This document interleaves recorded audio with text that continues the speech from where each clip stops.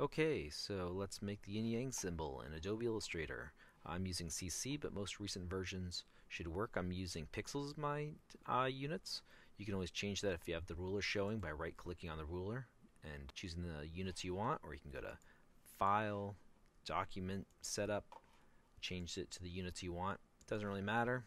I'm just finding pixels easier to use for this, and I'm just going to click once without dragging to get the ellipse dialog box, and I have constrained width and height proportions locked here, so I can just put in one set of units. In this case I'm going to use 200 pixels to make a perfect circle, and there's my 200 pixel diameter circle. Now I can make another circle to make the center dot, because the white side has a black dot in its center and the black side has a white dot in the center, but I'm going to use a different method. I'm going to say path, offset path, and with the offset path dialog box, if I click preview, you can see that it'll copy the path, but 25 pixels bigger. I want to do that in the negative, so if I was to do, say, negative 50, so that'd be 50 and 50 together makes 100. If there's 200, that'd be a 100 pixel diameter inner circle. Let's try negative 85. Good. That'd make like a 15 pixel diameter circle. So let's just say OK. I have those two.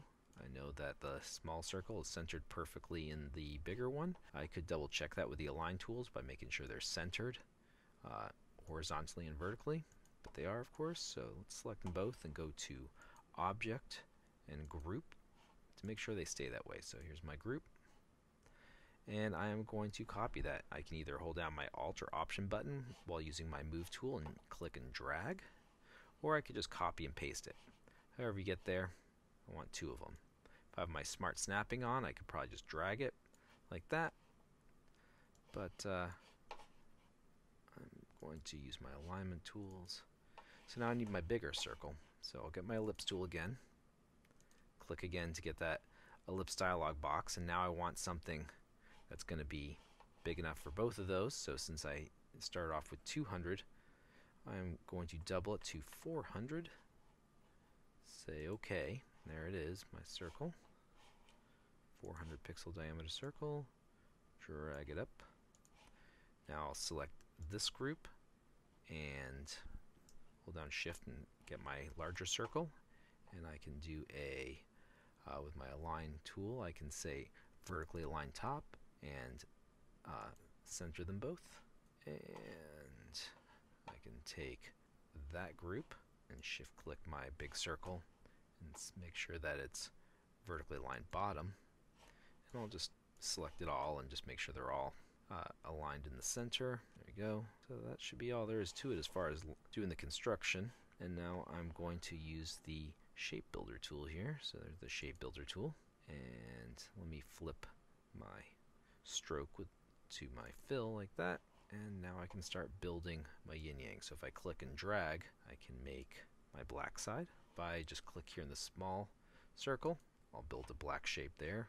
And now I will go to my swatches and change this to white.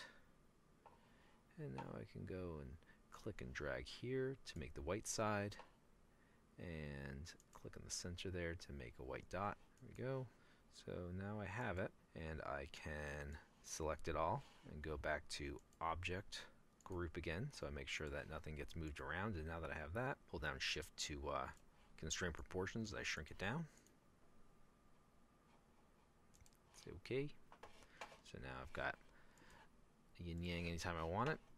I could hold down my Option to copy it again, hold down Shift to make it even smaller if I want. And I could say go to my brushes, drag it into my brushes. If I set a pattern brush like that, I could get a groovy yin yang pattern going on. Alright, so thank you. Hope this helps.